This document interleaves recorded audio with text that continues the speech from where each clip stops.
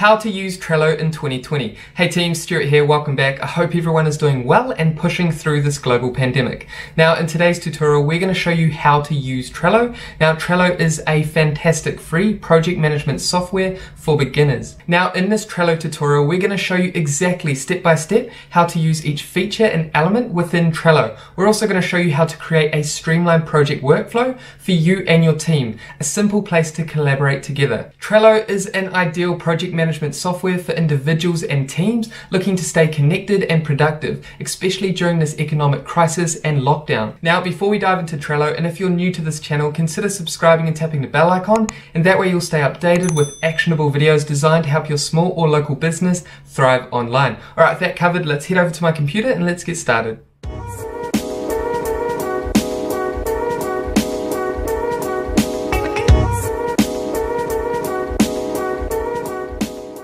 Alright, so first things first, we need to jump over to Trello.com and sign up. Now it's free to sign up. All you need to do is head over to sign up, click here, and here we want to create our account. So what you can do is pop in your email here or come down and sign up with Google or with Microsoft. So we like to keep everything in one place, all our accounts and tools in one place, so we're going to continue with Google. So we're going to click here. And here you want to choose the Google account you want to sign up with. So we're going to click here and you will arrive at this page. And this is the initial setup to get started with Trello. So you can start collaborating with your teams and start creating your own project workflows. So the first thing we want to do is type in down here the first project you want to work on. So for the purpose of today's tutorial, we're going to focus on a web design project. So we're going to call this project web design. And once you've named your first board or your first project or workflow, then come down here and click. Okay, so now that we've created our board, we've named our project, your board is broken down into really three elements. You've got your board, then you have lists, and then within those lists we have cards, as you can see here. Alright, so now that we've named our project, we've named our board, as you can see this is our board, the green layout here. Then these elements here, these three boxes, are what we call lists. Then these tabs here are actually called cards. Now with Trello, it's a linear format, so you work from left through to right. So as you can see here, things to do, things that maybe you need to get done within this project. Then what are you currently doing? What's currently active or what's in progress? Then next to that we have done. So these are projects that are already complete. So this is a simple layout of a project workflow. So if we come over here and rename these, we're going to keep this example very streamlined. So as you can see, we've got tasks to do. So these are tasks we need to complete within web design. Then next to that, we have in progress. So once a task is completed, we can move that into in progress. These jobs are currently being worked on. And then we have complete. So these are our three lists that we're going to work with today. Tasks to do, in progress, and complete. And remember, this works in a linear format, so we work from left through to right. So once you've added the names of your lists, then we can move on to cards. So click down here, and here we want to add our cards. So quickly, let's add our cards for our first list. And as you can see, we've added our card names under our first list. So task to do, we've got choose website colors, and then homepage, so constructing and designing the homepage, and then the services page. So these are tasks that need to be complete. Once you've added a few titles to your cards, we can click down here. Now remember, you can add more later on. This is just to get started so you kind of understand how it all works. So once you've done that, click here. And here you want to add details. So this is just a quick overview. So for example, over here we've got choose website colors. Now we can add a description, add attachments, a checklist, and we can add comments. So over here we're going to add a checklist item under the card titled choose website colors. And as you can see, we've added a checklist item called logo colors, because under choose website colors we have logo colors that need to be decided and need to be created. So that's a checklist under choose website colors. So once you've done that, you've added a name to your checklist, click down here.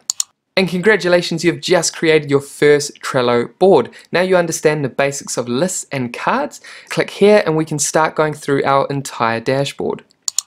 And there we have it. Welcome to your first Trello board. So we've just gone through the first initial 5 steps of kind of understanding how to create your board, your project or workflow. So now what we want to do is head over to our home page before we break down all the elements and features within the board as we can see in front of us.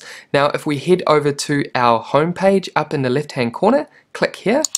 And here is our home dashboard. Now it's very simple, very plain, very simplistic, but basically what we have on the left is our boards. So if we click here, this is where you can see your recently viewed boards or your personal boards down here. You can also create a new board here.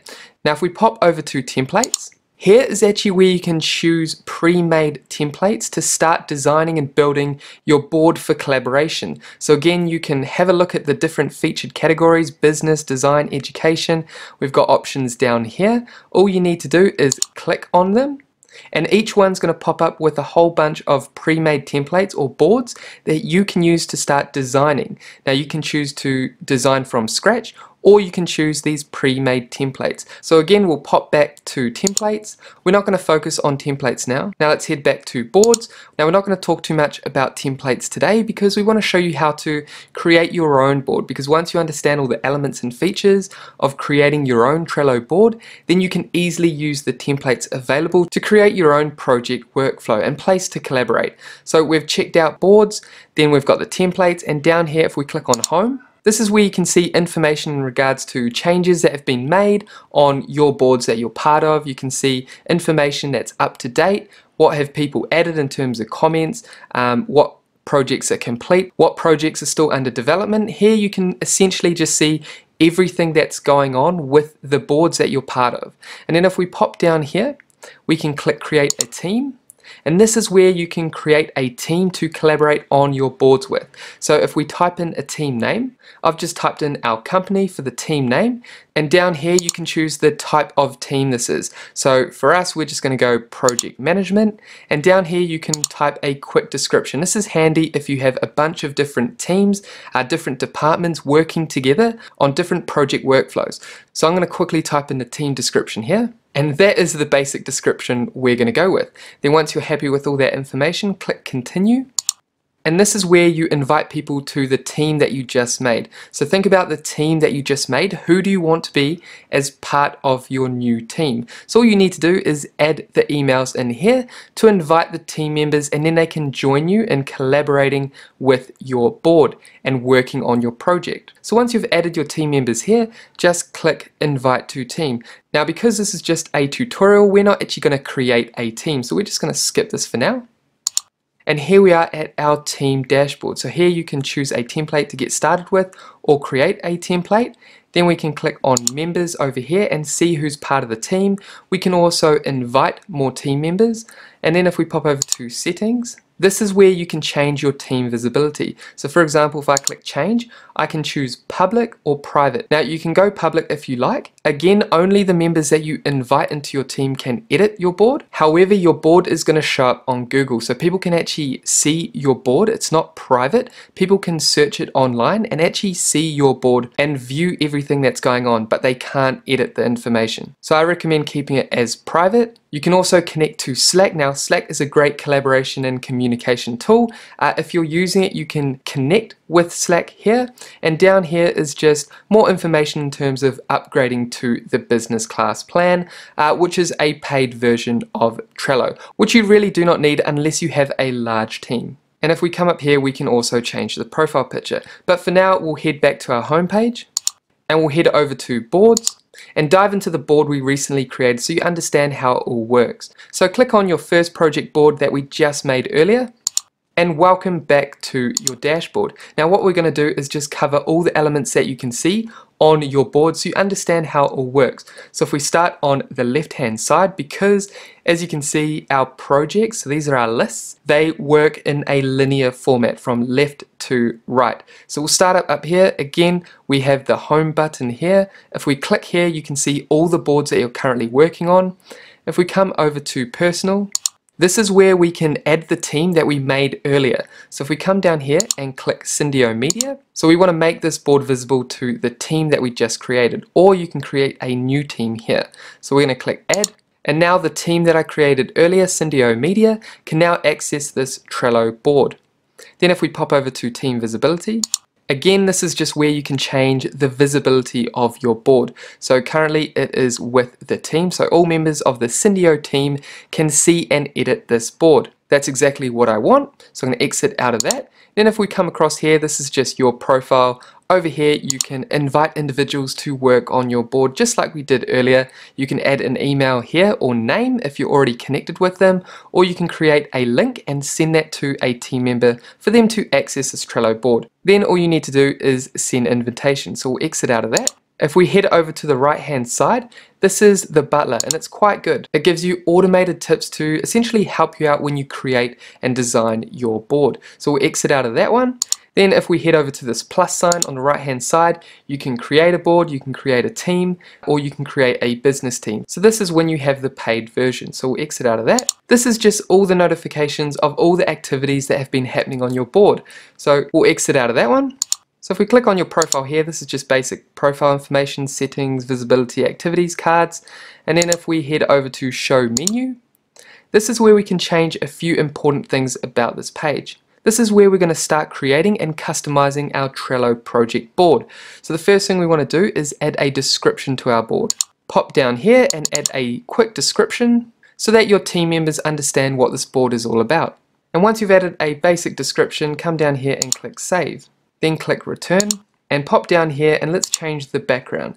Now you can choose images by clicking photos and you can choose any of these. Now if we come back up here and click back, now I like to choose colors because it's a lot easier to read what's happening on the Trello board, especially when you start having more lists and more cards.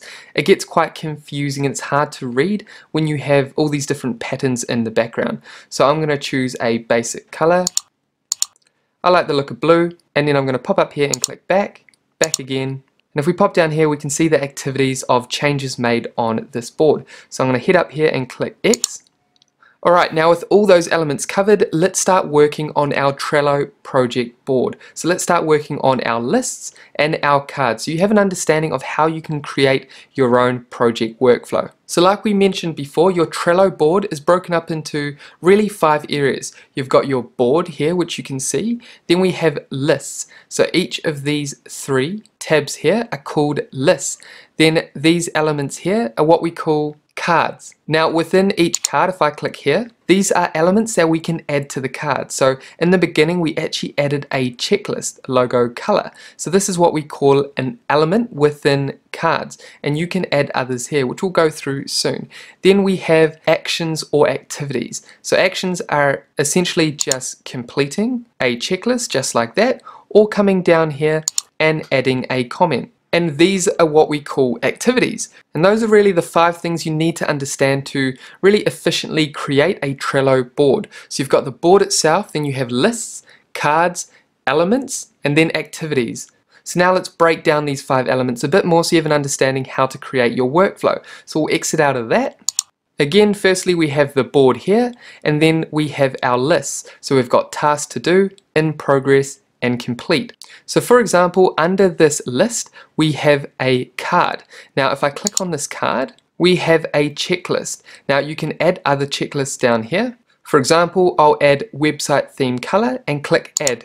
And then I can jump out of that. 1 out of the 2 checklists are complete. So what I can do is I can actually move this under progress because it's in progress. You know, we've completed 1 out of the 2 elements, so it's already been started and it's in progress. And then for example, if someone else clicks on this card and they complete the web theme color, 100% of the checklist is complete, and I can exit out of this, and that individual, someone in my team or myself, I can move and drag that over to complete, and now I have 1 card that is now complete. So it's as easy as that. All you need to do is drag and drop. Now you can also come across here, and if I click on this list here, I can come down here and add a description. And I've just written in the description, here we need to complete the 3 areas to the home page. So I'm going to click save. And then over here, I'm going to come down, and again, you can add members, you can add labels. So I'm going to click labels, and then I can come down and click this red and edit. Now I'm going to say this is urgent, and then click save, and then I'm going to click on urgent, and as you can see that's a label, and you can add as many labels as you want here, or you can pop over here and click add label. So that is urgent. Then again we have checklists, so I'm going to add 3 checklists here. You can add a title, for example, checklist for completing homepage, and then click add. And there we have our checklist. Now within that checklist there are 3 areas to the homepage, so I'm going to add them down here. And I'm happy with those 3 elements there. So remember, you can add anything you like. Think about your project and think about how you want to break it down. So this is the homepage. We need to complete it fast. It's an urgent part of the design process. We've got a description here, and then these are the 3 checklists, the 3 things we need to get completed in order to finish the homepage. Checklist for completing homepage. Then we can add a due date. So for example, I could go a week out from here. And then down here you can add a reminder. So I'm going to say 2 days beforehand. And this reminder will be sent 2 days before, and it will be sent to all the members and watchers of this card that we're working on. So I'm going to click save. And as you can see, we've got the date up here. If we come down, we can add an attachment. We can change the cover. So if I click cover, we can add a cover.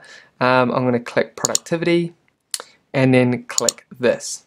And I'm happy with that cover. Again, another great thing about Trello is you can make it extremely visual, very appealing for individuals to engage with, which just makes the project a lot more fun and more enjoyable to work on. Again, if we come down here, this is part of the paid plan. And then we have move, so we can actually either drag this element over to in progress, or we can click move. And if we click move, we can choose where we want to send it to. So if I click here, it's going to move it to in progress, or we can choose down here. So I'm going to leave that as it is for now. Then we can copy this card, we can make a template, we can watch it, archive and share. So again, if I click here, let's say we've completed 67% of the home page. Now what I want to do is move it over to in progress. So I'm going to click here, and if I exit out of this card, you can see that now this card is in progress, because as you can see, 2 out of the 3 checklists are complete. This is the date here. And again, if you want more information, you can just click on the card. And here is all the information. You can add a comment down here, just like that. And then click save. And then we have a comment. So I'm going to exit out of that. So as you can see, if we come over here to task to do, we've got 1 card or task that hasn't been started yet. If we move over to this list here, in progress, we've got 1 card that is in progress, that's nearly complete. And then on this list here, we've got another 1 card, which is already complete. As you can see, it is complete here. Then we've got the label here, which says urgent. So as you can see, it's very creative, it's very colorful, it's very easy to create a project workflow. All you need to do is create a list, then under the list you have cards, then under each card you have elements like checklists, the date, comments, and then with that your entire team can interact with your project, they can act on each task, and everyone within the team can see what is being complete, they can add information, and the entire team can collaborate more efficiently together with Trello. Now if we head back to the home page and we pop down to home, this is basically your timeline to see everything that's been happening. You can see important elements like the due date, you can see changes that have been made or comments that people have written, and you can add information. For example, you can reply or add an emoji to these activities here. And if you want to head back to your board, all you need to do is click on your board here. And that is everything you need to know to really start interacting, collaborating, and creating your first Trello board. So you can start managing your projects a lot more efficiently, more creatively, and more visual. Again, this is going to be great when a lot of the workforce around the world is going to be based at home. So give it a go, take some time to go through your board, your lists, your cards, and all the different elements and activities. And that way you'll start understanding how Trello works, and after you've created your first board or 2, then you can start using the templates we talked about earlier, and you can start customizing those the way that you like. And that is how you use Trello. And that is basically it for understanding how to get started with Trello. If you have any questions, make sure you pop them down below. And if you're interested in joining our small business community, make sure you click the link in the description below this video, sign up with your email, and you'll receive valuable tips, advice, tutorials directly into your email. And with that said, make sure to subscribe to this channel, hit the thumbs up, and I will see you in the next video. Take care.